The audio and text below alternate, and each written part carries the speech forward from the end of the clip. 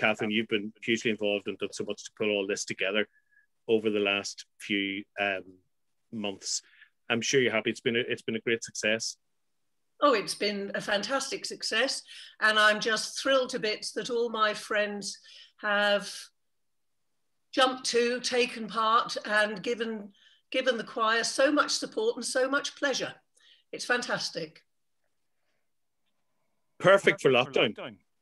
Oh, absolutely perfect for lockdown, and it's just a joy to be able to support fellow musicians, and certainly Cappella are as good as any professional choir I've ever heard. They're fantastic, made up of marvellous individuals, but operating under their great conductor, Donal. Oh, there you are, Donal, there you are, got you.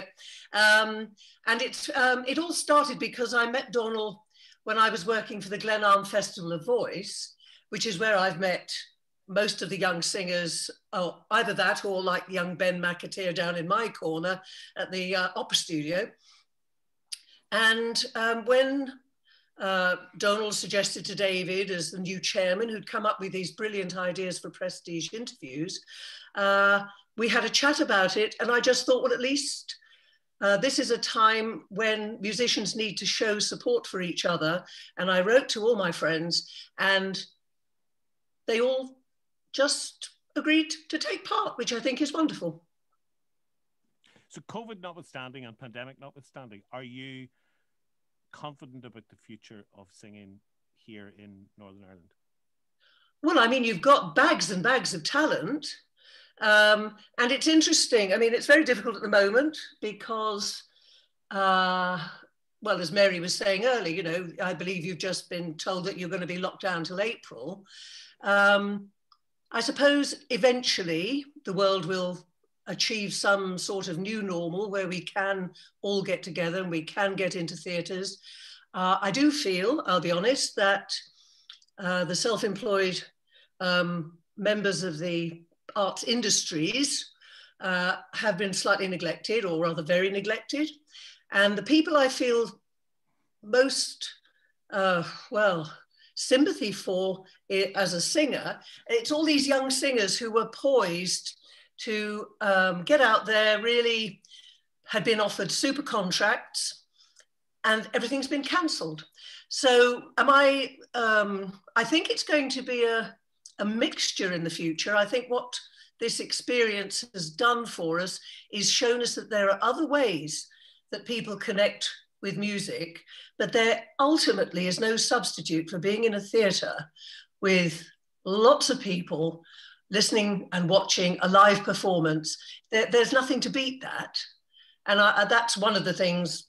Technology is great, and I think there's a real place for it. And I mean, I never thought that I'd be doing this. You'd only have to ask my children to.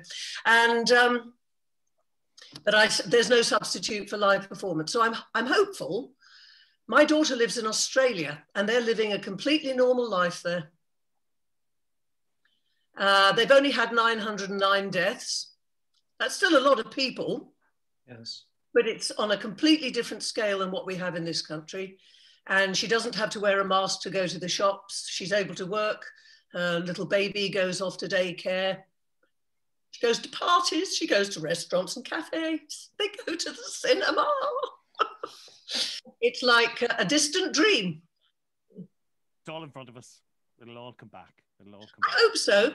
But I mean, you know, I think what I've learned out of this is how important it is to be with other people.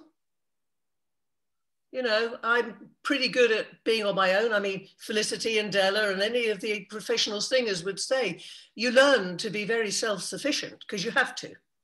When you're stuck, you know, 5,000 miles away and you're on your own and a cast that you don't know, you've just got to be self-sufficient.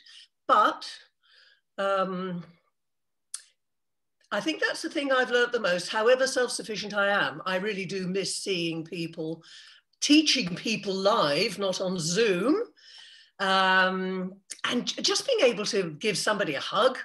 I mean, the last time I saw my son and his family was Christmas Day. And I hope to see them sometime in March. Fingers crossed. Fingers crossed.